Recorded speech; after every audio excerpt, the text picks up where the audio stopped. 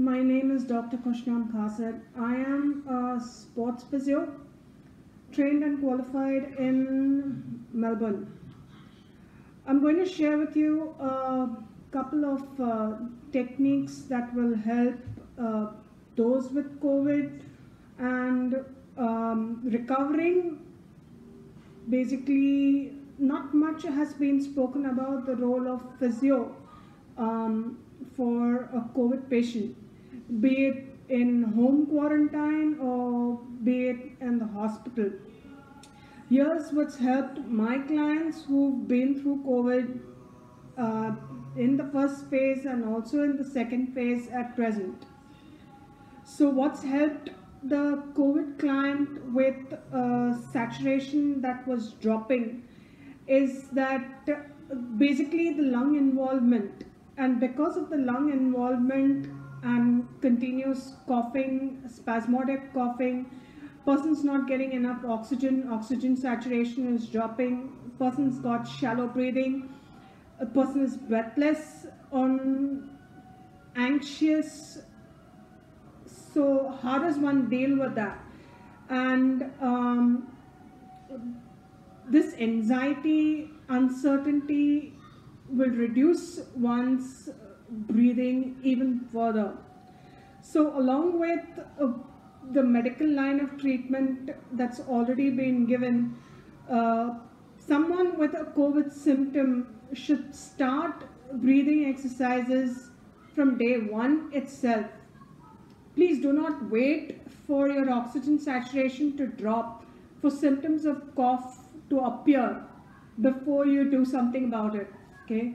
Deal with the situation from day one of increasing your respiratory strength and respiratory status, and basically help your lungs cope from day one so that there is no issue of a lung collapse or having an oxygen saturation that is depleting as your infection progresses from days 1 to day 10.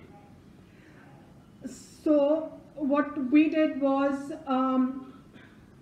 for the oxygen saturation, firstly, because the person's got shallow breathing and is not able to get enough oxygen supply, what's essential is to have a lot of deep breathing with breathing out with a pursed lip. So basically with a breath in through your nose and you breathe out through your mouth with pursed lips. So the pursed lip breathing actually helps slow down the rate of expiration, and therefore the next breath in will be a better breath and therefore a better inspiration. So basically breathe in through your nose and breathe out through your mouth as if you're blowing out a candle. This calms the patient down. It helps the patient take in better air supply, and you'll notice that if the person has the pulse oximeter on, their saturation will improve. Second thing is, most patients would be lying in bed and will not have enough movement. They'll be stuck indoors. Now, as far as the lung expansion goes, your lungs extend from the top of your shoulder to the mid-level, about that much. So if the person who's got COVID, or as a prevention, raises their arms up, this arms up raised posture gets lung expansion going. So anyone who's got COVID should be practicing an arm up position for lung expansion. So basically raise the arm up, hold this arm up position, try and reach for as high as you can possibly go, and as you bring your arms down, breathe out through your mouth and get your arms down. So a couple of arm raise movements will automatically help more lung expansion in a COVID positive person. And sitting with an upright posture, being in bed propped up with a number of pillows, being upright and raising their arms up often to stretch out will automatically cause the lungs to expand and therefore improve saturation levels. The third thing and important technique to help a COVID person is tapping in the lung zones. So basically, because the lungs extend from here to the mid-level junction, start tapping in each of the lung zones. So tapping in each of the lung zones, 10 taps in each of the lung zones on both sides basically improves the lung saturation, the oxygen saturation content for the person, and therefore if the saturation content improves, the person's obviously going to feel better. Now, once somebody's already had a CT scan and the CT scan tells you what zones of the lungs are more affected with the patches, then the tapping can be in that zone more than the rest of the zones for that particular.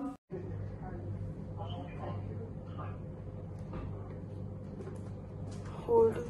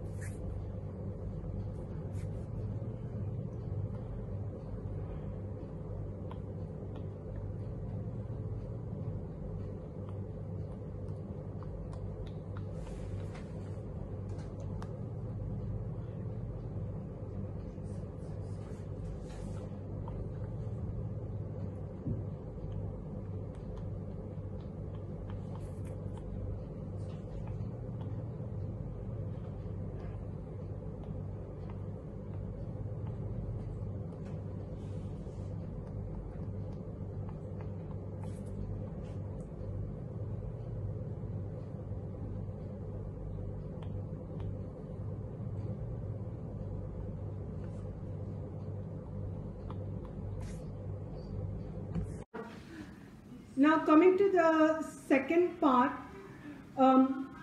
most medical people, doctors, nurses and everybody in hospitals, clinics, working in under stressful conditions and being masked for extended period of time, everyone's got an issue with stress. Even they are not getting enough oxygen supply. So those people in the medical field and even those not suffering from COVID ideally should have some breathing exercises, pranayam, yogic breathing, spirometry, whatever it be, something to strengthen and exercise the lungs. It's essential that spirometry is introduced for everyone, and this will go a long way into having a healthier lung and a healthier, stronger lung supply for each practitioner. So what is spirometer? A spirometer is, this is a spirometer.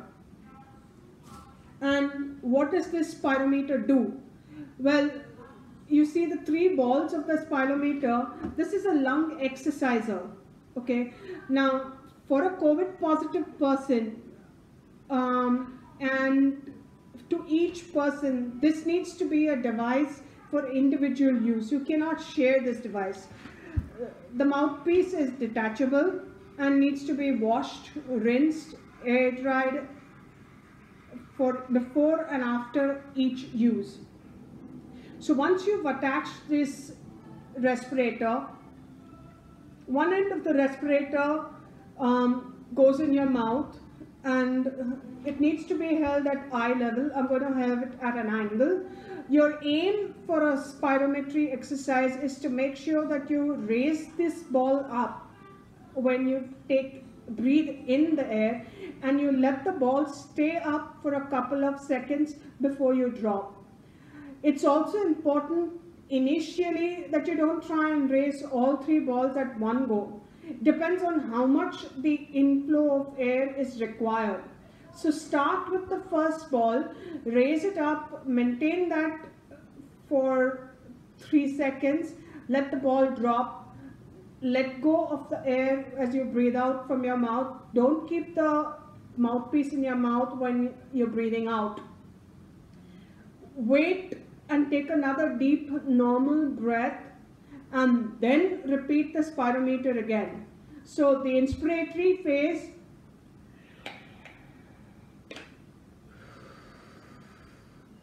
take the red one up,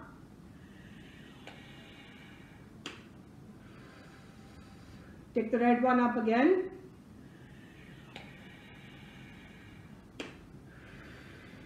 so 10 reps with a gap, with a normal breath in between each inspiratory. So this is the inspiratory mode of spirometer. The spirometer with 3 balls can also be used for expiratory. All you need is turn your spirometer upside down, and this time you're going to blow out the air. And again the same thing, the ball is going to rise. Breathe in, breathe out, breathe in,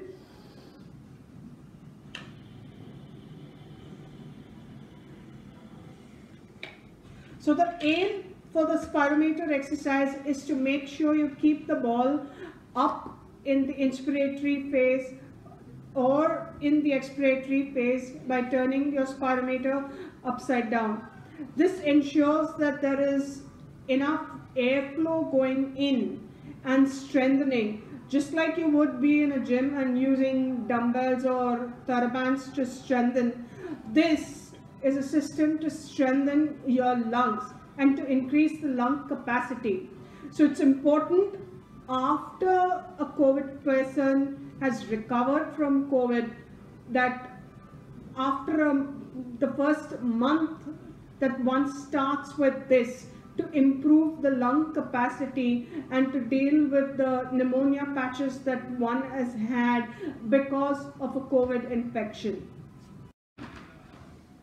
Now, once a COVID person has recovered in terms of being hospitalized and has gone home, what does one do as far as physical activity, exercise, playing games? Does one resume those activities immediately?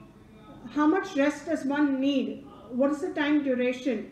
Can someone go back to the gym immediately? The answer is no. The problem is no one's being advised on what is the exact duration. Doctors have been giving and certifying people as fit for work and go back to work or go back to the gym.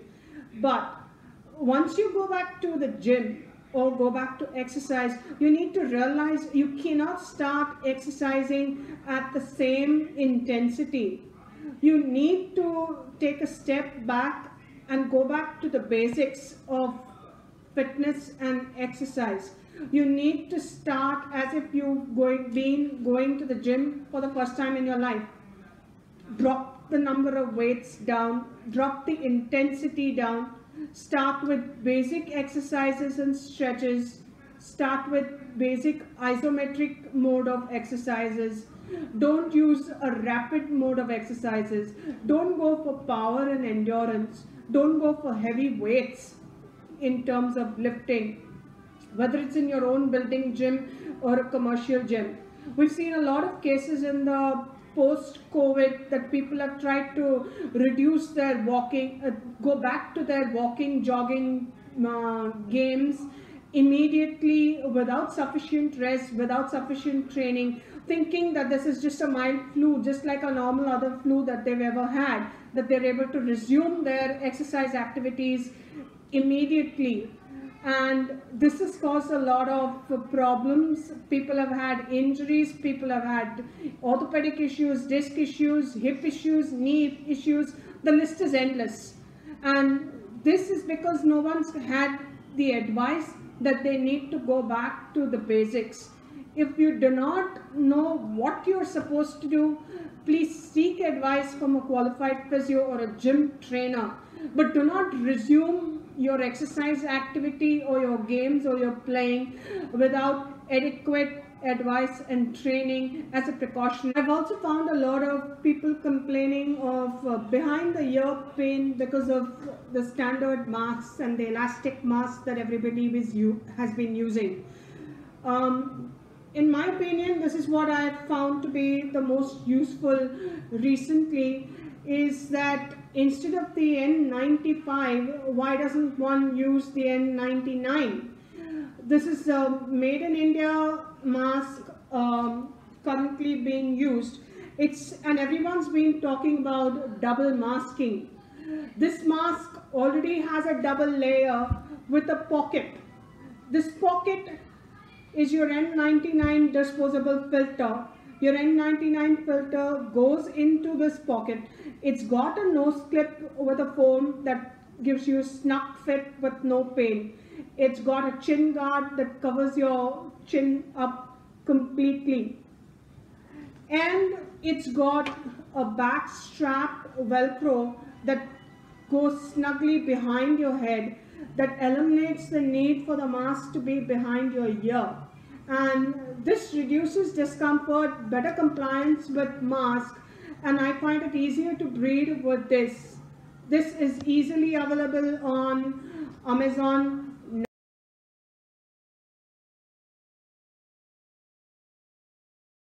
Strengthening for those who have not been affected by COVID yet, and for even those who have been affected, it's important that you strengthen the muscle structures in and around the shoulder joint and your upper back, which is basically the trapezius. So some simple techniques that can help everyone is to do the trapezius strengthening. I have with me here a simple exercise loop band, which I'm going to be putting around my wrist. Have this at the height. What you need to do is push against this, hold this to a count of then 10 and slowly relax. So out, 1, 2, 3, 4, 5, 6, 7, 8, 9, 10, relax. 2, 2, 3, 4, 5, 6, 7, 8, 9, 10, and relax. Do the same thing with the arm at shoulder height.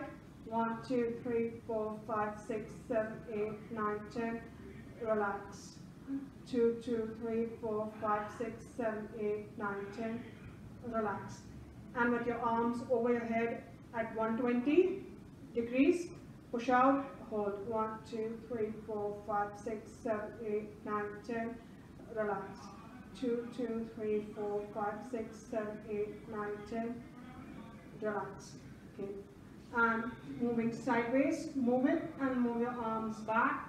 1, 2, 3, 4, 5, 6, 7, 8, 9, 10. Relax. Bring it back. 2, 2, 3, 4, 5, 6, 7, 8, 9, 10. Relax. So this will ensure that the trapezius is not tight and has enough strength. It's the entire muscle over the entire lung covering the posterior chest wall. So it's important that this muscle stays strong and is able to support the strength and required back activity for recovery as well as for prevention.